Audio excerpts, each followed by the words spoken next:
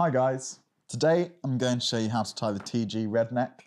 It's the 6th fly in the book and it's called the TG Red Neck because this one was designed by a good friend of mine called Tom Gott. He's a great fly tyer, great angler, and his flies are really effective.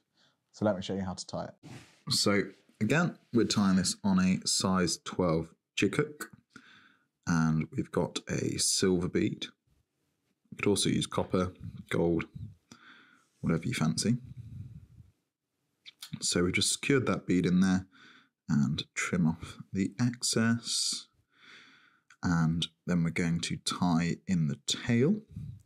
Again, we're using pheasant tail for this fly, so in order to get as good a taper as possible, you want to tie in all your materials towards the bead end of the fly. So we've tied our tails in there, then we're going to get our pheasant tail 3 fibres as per usual, and we're going to tie those in at the tips.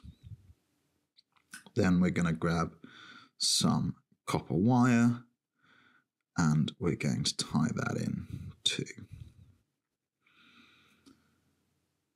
This is a really great trout pattern and good for grayling too, and we use it a lot on the rivers in North Yorkshire.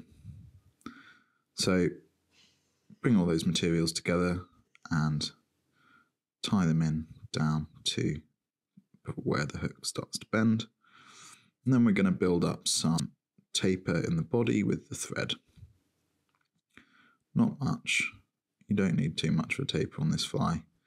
Just a bit of one. Nice and even carrot-shaped taper. So we've got the taper now. We're going to grab the pheasant tail and start winding it up in touching turns. You can see there's a bit of a taper in that body, but it's not a huge amount.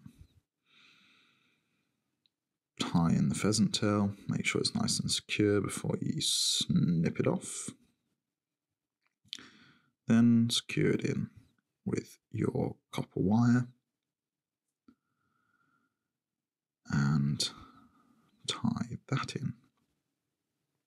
The copper wire gives the fly some segmentation, but it also secures in the pheasant tail, which is quite a brittle material. So then we're going to put in a CDC hackle with my lazy CDC technique. So we're snipping off the tip, putting the stem of the feather into the hole from the slotted bead, securing the feather in, and going to put a couple of turns in.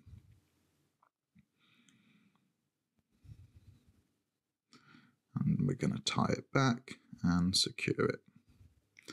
Let's snip off the feather, pull all the fibres back and just put a couple of turns there.